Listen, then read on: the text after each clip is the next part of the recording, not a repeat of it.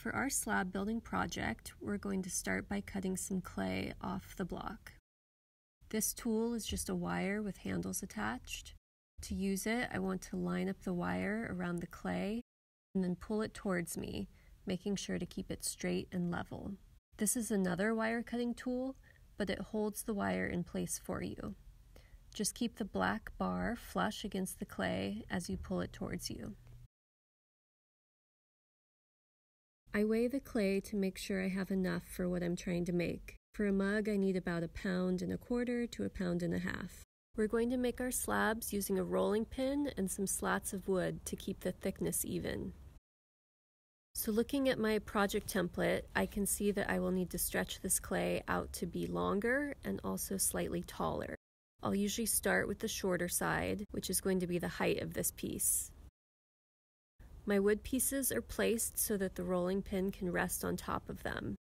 It only takes a small amount to get the short side stretched out, so now I rotate the clay so that I can work out the length.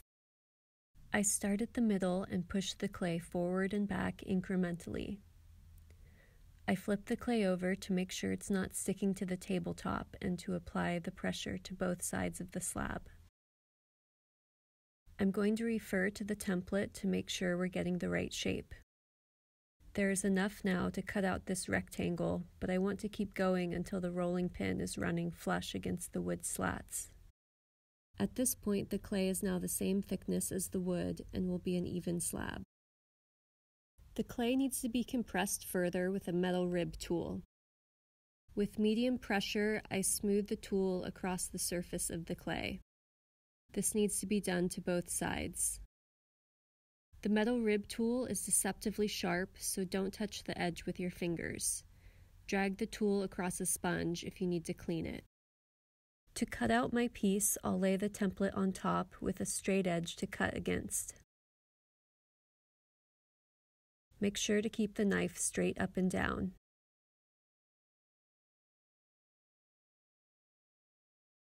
These cut-off pieces can be used for the bottom of the project.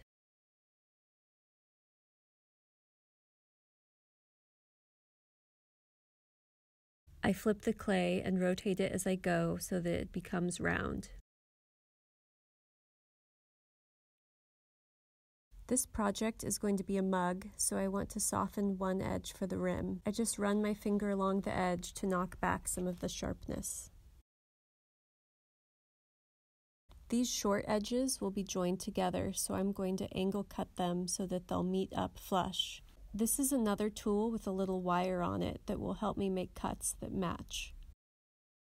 Then I use a scoring tool to rough up where I cut. Flip the clay the long way and repeat with those tools.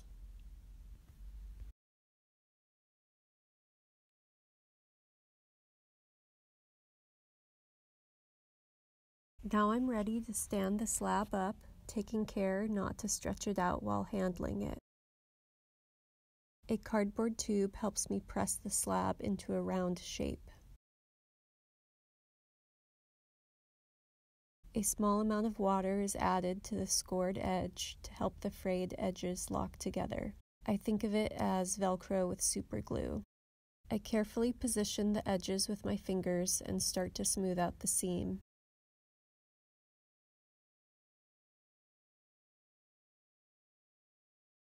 I'll use various tools to blend in the seam on the outside and inside.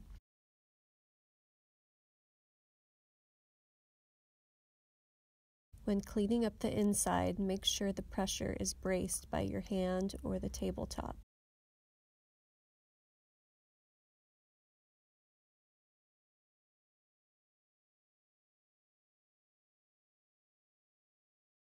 Something tapered, like this terracotta pot, helps to check the roundness of the opening. Now I need to pick out which one of my circle cutters will make a base to fit over the bottom of this mug.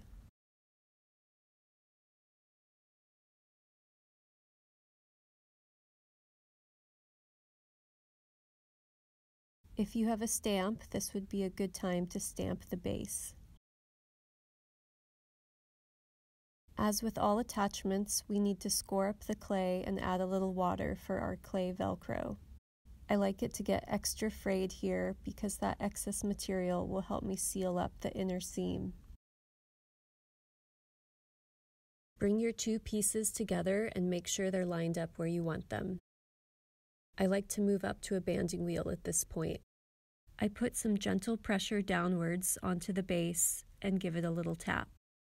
With a wooden shaper tool, I pull up excess clay from the base upwards to merge with the cylinder. When the two pieces are well combined, I scrape off extra clay with a straight-edged tool.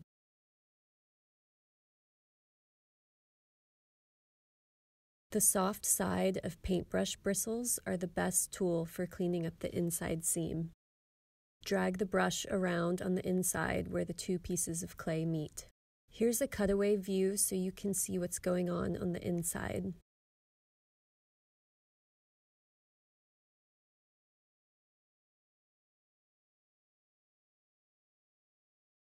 If the clay still isn't completely merged, use a rubber tip tool with the same sweeping motion.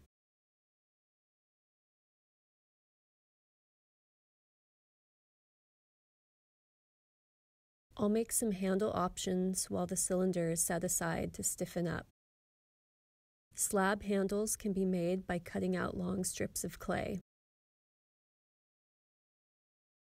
I smooth the edges the same way we smoothed the rim for the mug. You only need to bevel the edges if you're closing the shape on itself.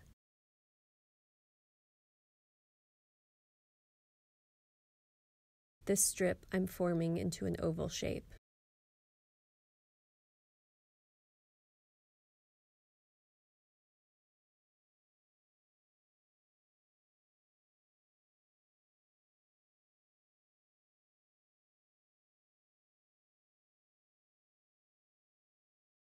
Look around for objects the clay can be bent around.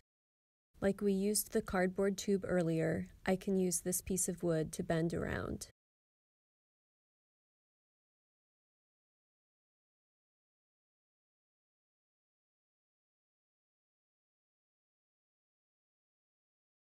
You can also cut shapes out of a slab to make interesting handles.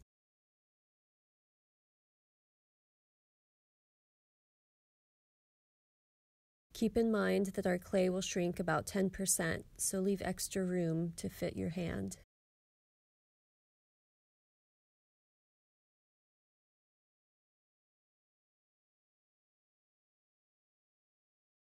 Always gather up your clay scraps while you work and wrap them in plastic so they don't dry out.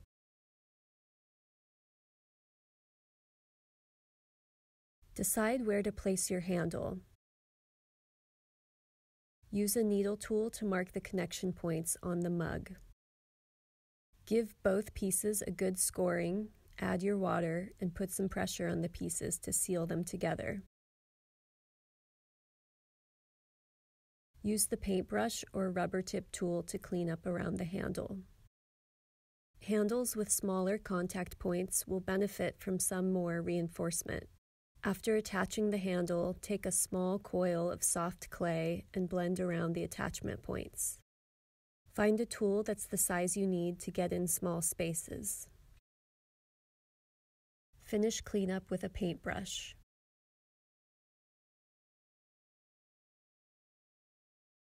Taking time to add in this extra clay will greatly reduce cracking at the attachment points. After the project is complete, it should be covered in plastic to slow the rate of drying. Wrap the plastic tighter if you wish to reduce the piece from drying even more. Drying time varies, but a couple weeks is common. All the water should be evaporated out of the clay before it gets fired in the kiln.